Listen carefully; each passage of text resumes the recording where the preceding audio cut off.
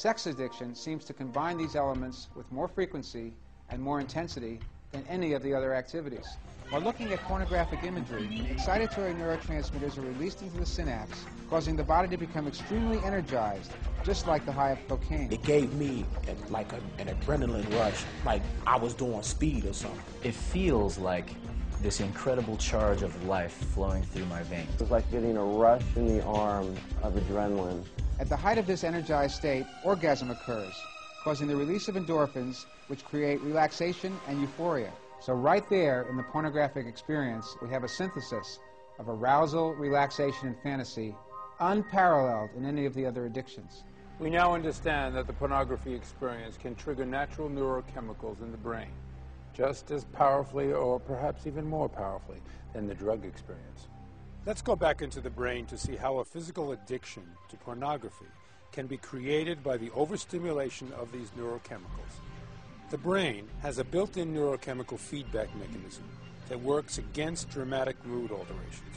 As soon as a mood alteration takes place, the brain goes into action to stabilize the mood and restore baseline neurotransmission.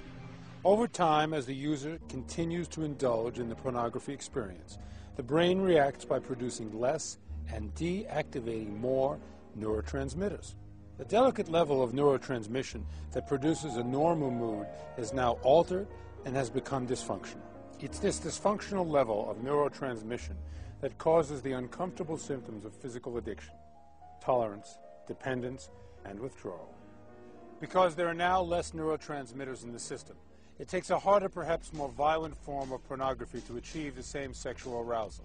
Just like a drug addict needing a larger dose to get high. This is tolerance. Because the dysfunctional rate of neurotransmission is uncomfortable, the addict uses pornography to bring it to a normal level. He is dependent on it, just like an addict becomes dependent on a drug. If he tries to quit using pornography, he will experience actual physical discomfort. Again, just like a drug addict. This is withdrawal. Sex addicts also have a withdrawal experience. In other words, physically there is a withdrawal experience. It's different than, say, alcoholics who experience a withdrawal that happens in about 3 days. And it's very intense, and then you dry out. It is much more like what happens with cocaine addicts. The withdrawal was very hard. It came on very fast, and it was very brutal. I experienced withdrawal that I had never experienced from drugs or alcohol. When I stopped looking at pornography, it was hard. It was like a heroin addict trying to quit cold turkey. One of the things that occurs is they have extreme insomnia. If they really try to stop, their body then starts to